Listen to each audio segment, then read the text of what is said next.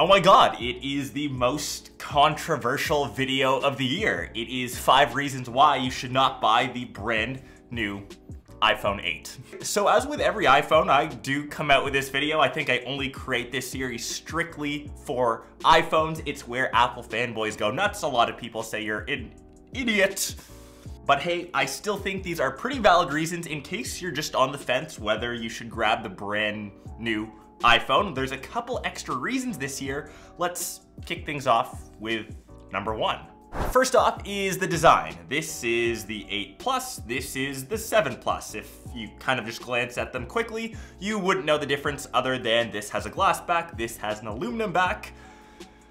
This should technically be called the 7S Plus. And I'm not too sure why Apple decided to skip a generation in naming mechanisms. For whatever reason, we've skipped the 7S and now we just have the 8. To me, to everyone else out there, it is still the 7S, it is still the 6SS, 5SSS.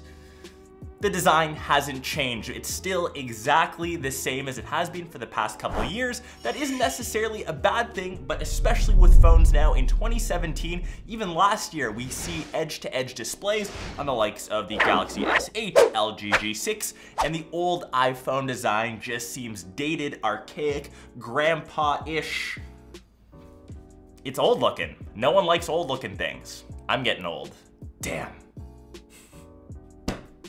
Number 2 is the fact that the iPhone iPhone 10 is coming out in less than a month away. And with that very fact, they're coming out with a brand new design. They're going edge to edge. It does have that dirty little chin, forehead, whatever you want to call it, but it is an updated design. And with the fact that we're getting a brand new iPhone, the 10, the 8 just doesn't seem to make sense. And there's a couple things going in my mind when I picked up my iPhone 8s this morning. The line was just non-existent. I think I was the only one there, maybe 5-6 other people. It has just been the lowest hyped iPhone, whereas everyone has their eyes on the prize, which is the iPhone 10, which is why you should probably wait and kind of pass over the iPhone 8, which leads me to the next thing, which is the price. This is where I start to get really confused. The pricing, they've increased the price from the 7 to the 8, but the weird thing is the 8 to the 10, we're kind of getting lost in numbers here, there isn't too big of a price difference. In my opinion, if you're looking to drop close to $1,000 on the phone, an extra $100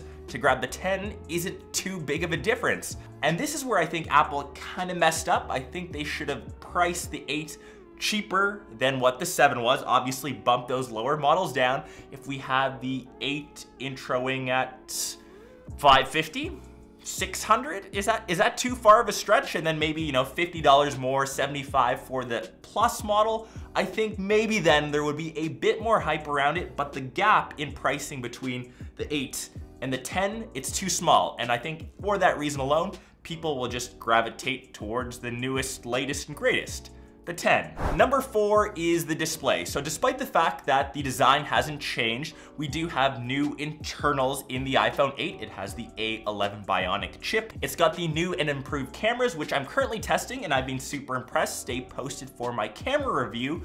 However, the displays on these guys, they're the same 4.7 and 5.5 inch for the 8 and 8 Plus models respectively, but they don't have the new OLED display that's coming out on the iPhone X. And trust me, I'm a big sucker for displays. If these had new panels, maybe you could justify spending that kind of money, but they're still the same HD 1920 by 1080, even lower res on the smaller model.